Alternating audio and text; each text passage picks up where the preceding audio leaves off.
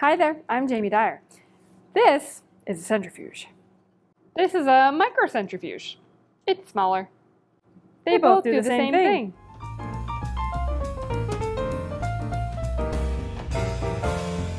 What a centrifuge can do is separate particles from liquid. I have here some sandy creek water. Let's watch what happens if I let it sit. Eventually, gravity makes all the sand and silt settle to the bottom of the jar, but it takes a long time. A centrifuge does the same thing, but faster, because instead of using gravity, it uses centrifugal force. And that's why it's called a centrifuge. Centrifugal force is the outward pull you feel when you spin around in circles. Centrifuges can spin really fast to apply a strong centrifugal force. Scientists use centrifuges to separate all kinds of particles from liquid. For example, in this 2020 cool paper, scientists studied a type of fish that can rapidly change the number of red blood cells in its blood, depending on whether it's resting or exercising.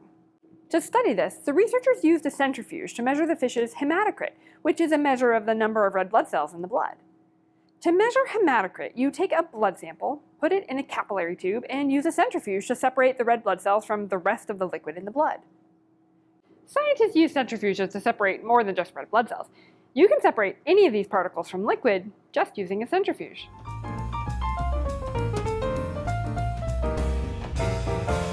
Centrifuges apply very high forces, so make sure you use a tube that's designed to be used in a centrifuge.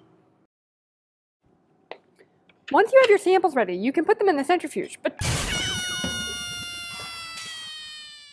a centrifuge is unbalanced if the tubes are unequally distributed, or if the tubes have very different amounts of liquid in them. Putting unbalanced tubes in a centrifuge is like two people of different sizes spinning around. The heavier person will pull the lighter person off balance. It might be fun for people, but it can damage a centrifuge. So always make sure that each tube is balanced.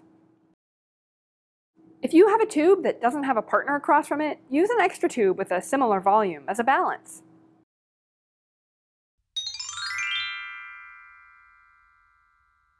You can balance a centrifuge by placing tubes directly across from each other, or by making sure they are equally distributed in the rotor. Once you've loaded the centrifuge, if it has an internal lid, put it on, close the lid, and set the speed and time according to your protocol.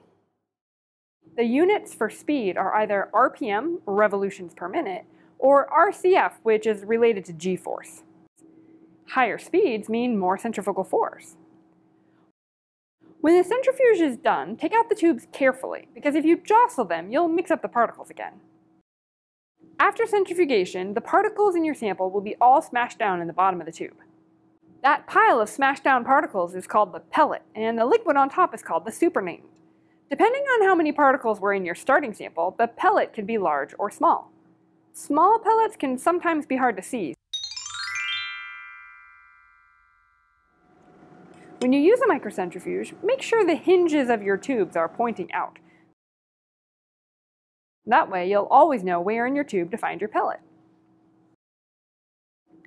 Depending on your research question, you might use just the pellet, just the supernatant, or both.